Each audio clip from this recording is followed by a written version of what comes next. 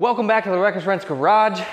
It has been a year since I actually have worked on anything. I got the Ranger on the operating table, ready to get some deconstruction going on it. Over the last year, I changed careers, I moved states, built this new shop, and now we're getting into our first major project. I'm entertaining some new projects here in the future, but as you guys know, the used vehicle market, even for crap boxes like what we would usually build, people are crazy right now and think they're all worth a lot of gold. I got a lot of work to do on the Ranger. Last time we saw it, I just finished working on the internal cage and I never quite buttoned all that up. I also need to transition the internal cage that I put together to the back end. I have the front shocks removed and we are sitting on the bump stops up front. Back here, I have us on 2 adjustable tripod jacks and I have the rear axle at full bump. So some things I'm gonna have to do, I'm gonna have to cut off a lot of the, all of the existing tube work, and I'm going to make a cut off on that frame. I'm kind of tired of working around the factory frame, and this is like 3 different versions of my truck. So I got the factory frame, then I have this square tubing, and that's whenever I had a flatbed on it in one of my very first tube beds I made. Then I kind of transitioned into the EXO and then the bypass tube work, and it's kind of, like I said, 3 different variations of my truck cobbled together. So I need to kind of cut a lot of this off and start over. We got a lot of work ahead of us. I think I'm gonna call this episode the Texas Sawzall Massacre.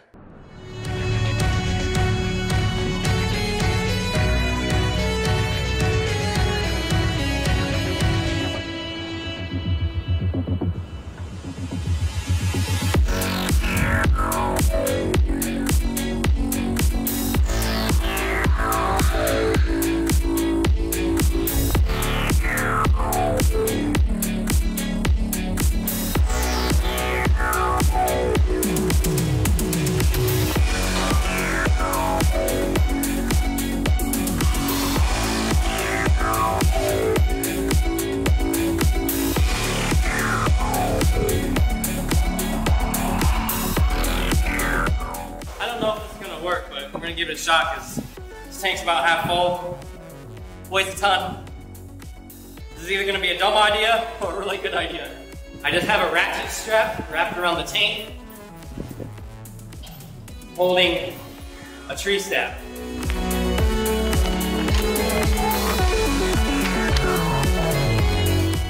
All right, I guess we chalk this one up as a good idea.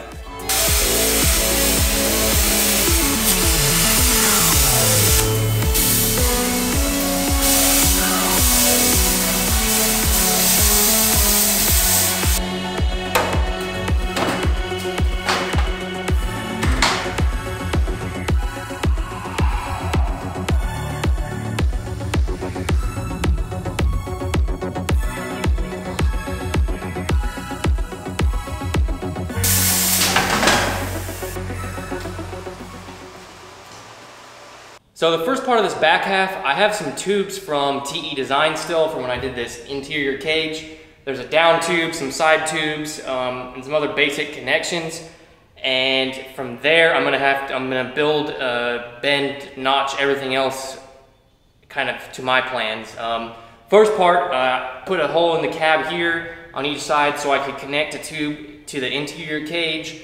And then on these upper feed throughs that I already had, I just put a piece of tubing in there, just some 1 3/4, and I drilled a 1/2-inch rosette hole, one here, and there's going to be one on the other side to really lock in this connection. I want this to be really strong, just because if anything ever happens, all the like in a frontward type of force on the roof, it's going to transfer that force back, and my shocks are going to connect to this tube that runs this way. So I want this to be good and strong. That's why, I got this connection tube. We'll throw these easy tubes together. These are some cheater tubes, and then we'll get to bending.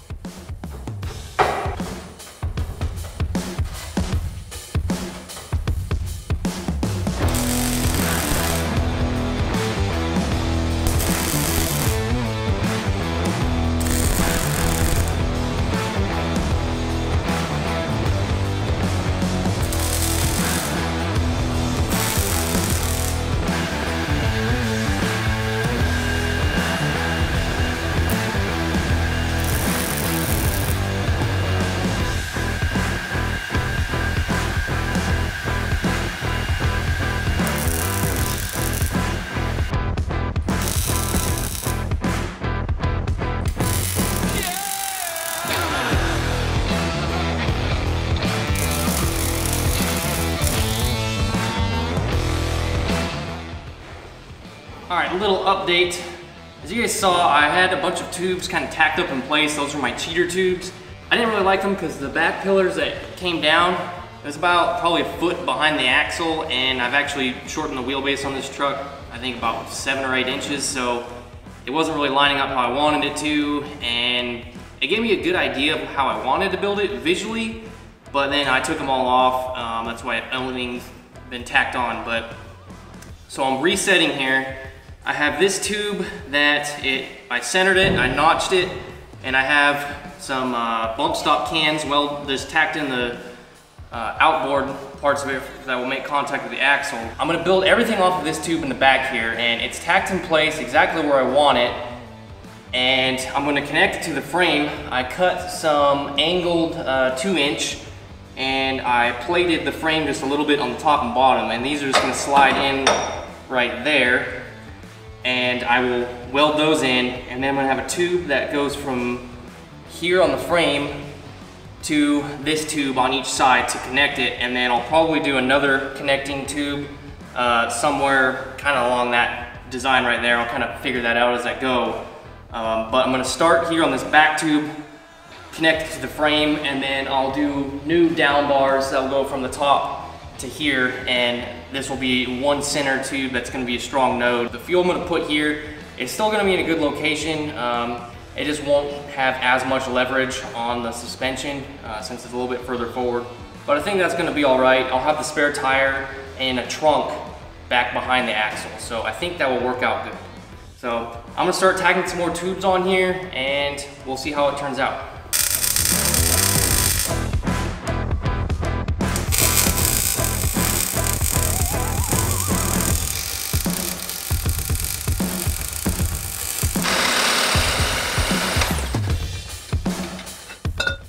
Got my next tube here ready to go that I'm gonna put in. On the end that's gonna connect to the frame, I did an offset 10-degree notch. Not sure if you guys can see that or not, but I offset it inboard just a little bit, so that way it wouldn't have an ear in between the frame and that tube. So with it offset inboard, it will give me easier access to fully weld the entire tube on this connection right here. And then this end's just a straight 90, so it will slide in just as such.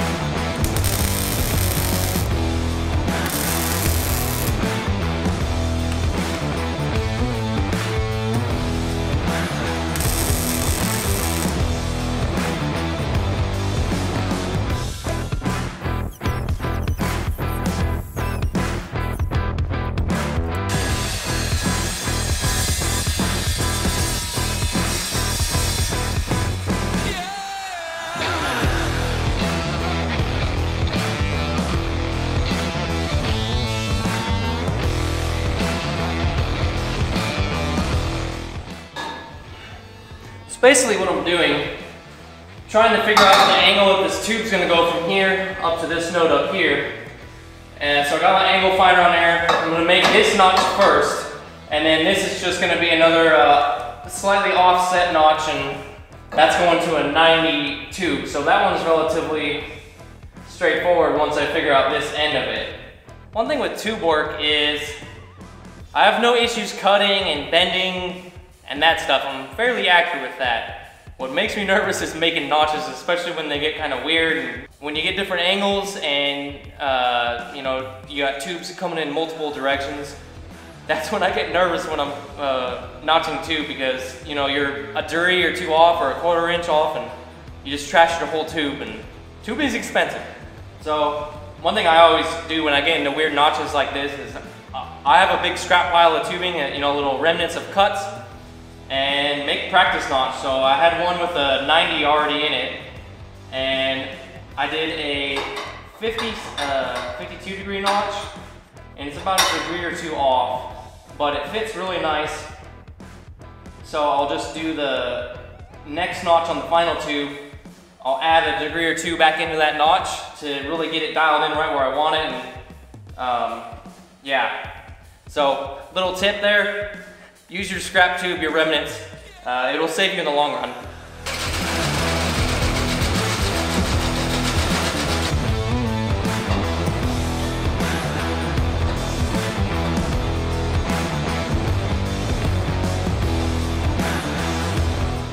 Like a glove. That's pretty nice. Might touch it up just a little bit with the flap wheel there, but this one's not gonna be fun to notch at all when I get to that point.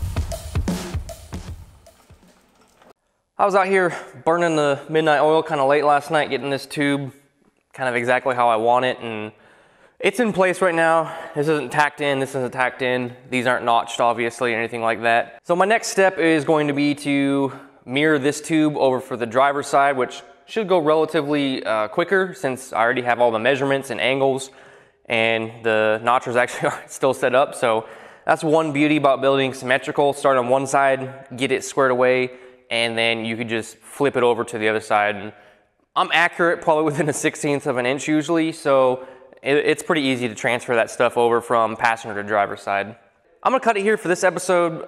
It's taken me a little bit longer to get to this point than typical, just because I did tack some things up, cut it off, and kind of start over at that point. And this is the foundation, so I'm very meticulous about where everything's going and how I'm planning it. And I've spent probably hours just kind of out here staring at it, throwing tape on it, and looking at where I want things to go. So I'm at a really good point right now where I could pick up some steam and move forward, but I'm gonna cut it here so I can get an episode out for you guys. And on the next one, we'll be getting that driver's side tube in. You guys saw me blast some more holes in the ship, and there's gonna be a pass-through right here going to the C-pillar brace, and then a cross tube. I'll build the tubes that will go from these cutouts to this node back here, get these notched up on the uprights, and I should be able to start kind of getting more final welds in and getting some of the lacing and cross bracing set up in this part. I am gonna get some fenders on the back, and once I do those, get those mounted up, I will be able to build the trunk portion and the tire carrier portion. So I'm looking forward to that part. It's gonna be really fun for me, at least, going forward. But hey, if you guys have any questions about how I'm building certain things or why I'm doing it a certain way, drop it down in the comments. I appreciate y'all being here, hanging out in the shop. Thank you for watching. Subscribe if you haven't, and until next time, stay reckless.